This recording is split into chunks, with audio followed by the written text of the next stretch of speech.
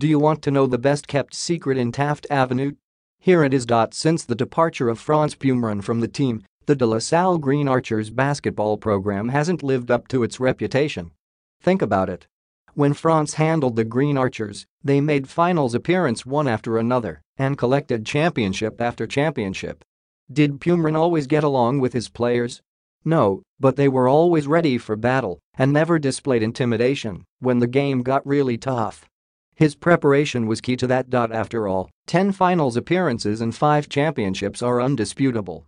That's not yet taking into account the number of blue-chip recruits who became household names in the PBA after learning under Pumaren's tutelage, most of whom have been ferociously loyal to their former mentor while working with him again in other capacities. Just ask Ren-Ren Ritualo, whose jersey hangs in the 9th floor of the Enrique Razon Sports Complex. In 2009, Pumaren ended his tenure with De La Salle and left the team in the hands of his brother, Dindo, who had coached the UE team that went undefeated in the UP elimination round of 2007 but ultimately got swept by his big brother's Green Archers in the finals. His resume, although lacking a UP championship, was somewhat solid. As Franz sought a career in politics, Dindo was supposed to continue the winning tradition established by his brother. He was successful for a little bit by leading La Salle to the Final Four, but eventually, the partnership wasn't meant to last as issues arose both on the court and within campus. Just like that, the Pumaren era was done. Ren-Ren and Ben Mbala. Thus entered Eduardo Danding Cajuangco Jr. Or, in more popular terms, Bossy CJ. Any of the most accomplished and relentless businessmen this continent has ever seen, Danding provided La Salle with the resources to regain what those of generations ago now call the glory years. In came Ren-Ren and Ben Mbala, the superheroes La Salle needed for a ride back to the mountaintop, while other blue chippers were inserted to make DLSU the model of college basketball once again. Was it a success? Yes. La Salle won UP titles in 2013 and 2016. Though truth be told, those championships had more to do with the once-in-an-era type of talent that JT and Big Ben possessed more than what we're seeing up north in Katipunan now, an evergreen system primed for triumph, regardless of circumstance. Since Franz, La Salle has had 5 head coaches in 9 years: Dindo, 2 years, G. Abanilla, 1 year, Juno Soler, 3 years, Alden Ao, 2 years, and Luis Gonzalez, 1 year. During that span, a La Salle team that once upon a time made the UP finals 9 straight seasons has missed the Final Four 3 times, made the finals thrice, and won only 2 championships. Let's be honest, that's below expectations. Meanwhile, their bluer but happier rivals in Loyola Heights have won 7 championships in the last 10 years. How do you think Cajuangco feels about having to hand a 14-carat PHP $2,700,000 worth ECJ trophy to the team supported by Manny V. Pangilinan for the 2nd straight year? Times have changed. NEW coach next year. In 2019, a decade after the glory years came to an end, the Green Archers are going to have a 6th head coach in former NBA D-League mentor Jermaine Bird, according to multiple sources with knowledge of the situation, and is reported by Tiebreaker Times. An official announcement from the university is still pending. Like Tab Baldwin in his first year with Ateneo, you'll be seeing the tag consultant for Bird, while PBA legend and current Alab Pilipinas assistant coach Danny Sagal is the favorite to have the head coach label for formality.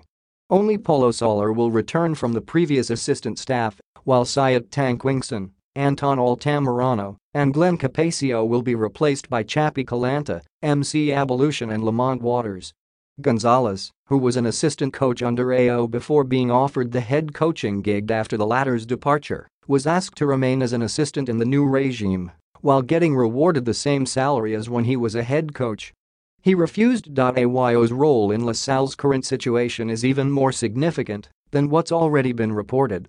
When Cajuangco paid a hefty price to acquire him from Letran in 2015, management did so with the expectation that he would turn into this generation's Franz Pumaren, the young, fearless, and talented head coach whose system of mayhem would become the ideology of a victorious DLSU program. In the beginning, the AO-La Salle partnership clicked on almost all fronts. With Mbala and Tang leading the way, the Green Archers went 16-1 en route to a UP title 2 years ago. Away from the practice court, Coach Alden was the guy who casually hung out around campus with his players and made them feel like he was just one of the guys. His brashness, unapologetic but within the rules, became his team's personality and reminded LaSalle loyalists of a time when the Archers did the intimidating. But AO wanted more. According to sources, the main reason for his departure was his desire to have control of the DLSU basketball program beyond Taft Avenue.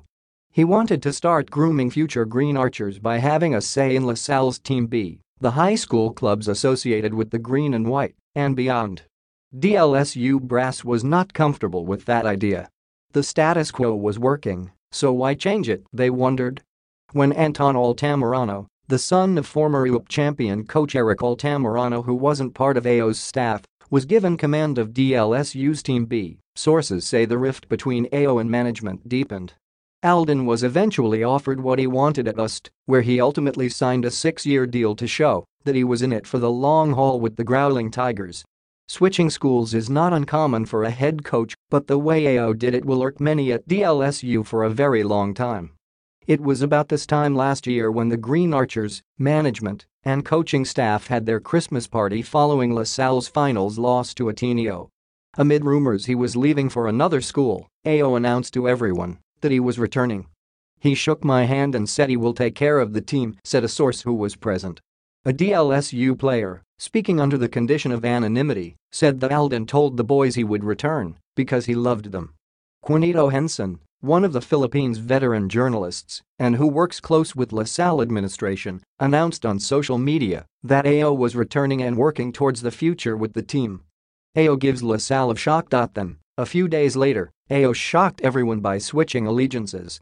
Believing they had their guy for the future, a bewildered LaSalle management was left in the cold seeking a replacement with so little time remaining.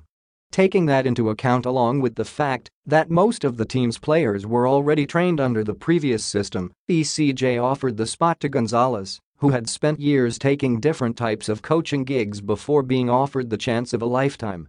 Speechless when he was given the job, Gonzalez's first instinct was to talk to his wife. When she gave the go signal, he accepted. In any other timeline, this would be a tale of a hard-working man who was given the opportunity of a lifetime and succeeded. Unfortunately for Louis, the environment he was tasked to navigate through proved too big an ordeal. First, Mbalo announced he was going pro since he was unwilling to take another few months of dealing with the UP board's uncertainty. Second, LaSalle's future superstar, Richie Rivero, was let go by the team along with his brother Prince following off-court issues that remain unclear to this day. LaSalle bounced back and showed a lot of promise in the Phil Oil preseason tournament, but in the first game of season 81, Ton Samuel, who was pegged as Mbala's replacement, suffered a Jones fracture and missed almost the remainder of the eliminations. Gonzalez also lost his team captain Kib Montalvo for a few games, and though he returned by playing through the pain of a fractured thumb, he never truly recovered. Despite all that, LaSalle was still 8-4 with 2 games remaining in the eliminations with a chance at a twice-to-beat seed. Unfortunately for the Green Archers, they lost to the eventual champion Blue Eagles and then had to face a UP team on fire for their 4th game in 11 days. With some help from Pumaren and his Falcons, Fu stayed alive in the playoff chase and beat LaSalle thanks to an Arvin Tolentino-sized miracle. Publicly, Gonzalez took the blame to shield his boys from criticism. Privately, the head coach, who was a player's favorite, which was no longer the case with AO in his second year at DLSU, stepped down from his spot following the loss to the Maroons. Win or lose against the Tamaras, Final Four or not, Gonzalez knew he wasn't coming back as head coach. Alapag turns it down. And now, here we are. LaSalle immediately knew they needed an elite head coach who can compete with the world-class strategic mind of Baldwin. According to sources, they reached out to Jimmy Alapag, who turned the offer down to focus on Alab Pilipinas.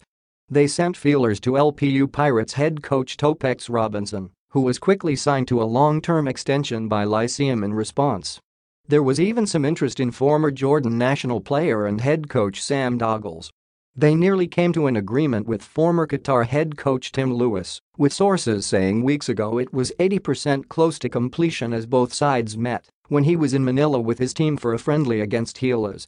Unfortunately, the British mentor could not get out of his contract abroad. The Alab assistant suggested Bird, a long-time coach in the NBA D-League who has also worked in the Korean Basketball League. According to sources, the plan is to have Bird signed to a 3-year contract. The immediate goal is key player development, which he excels in. Just look at his website. DLSU is tired of recruiting blue-chip talents, only to have their progress halted midway through their college careers. The fact that many former Green Archers, specifically Robert Bullock, turned from benchwarmer at LaSalle to major contributors for other universities is also a point of emphasis. With regards to the roster, the mandate is clear: everyone has to earn their spot on the team in season 82 and beyond. With many players coming in, both transferees and high school graduates, no one is assured of being a shoo-in. DLSU still has an influx of talent, but it will be up to Bird and a championship-level lab coaching staff to develop them into a title-caliber club who can match strides with Ateneo, Up, and Adamson. As for control of the team, sources say Danding is expected to take a little bit of a backseat, while team manager Rafi Villasencio runs to show along with PBA board governor Al Francis Chua, who has helped steer the San Miguel Beermen and Barangay Ginebra Kings to multiple PBA titles in the past few years. The new changes within the Green Archers send a message loud and clear: this is still a basketball program that expects to win a VUP championship every season. Taking into account the names of the new personnel in place, both in front and behind the curtains, it looks like nothing less would be acceptable.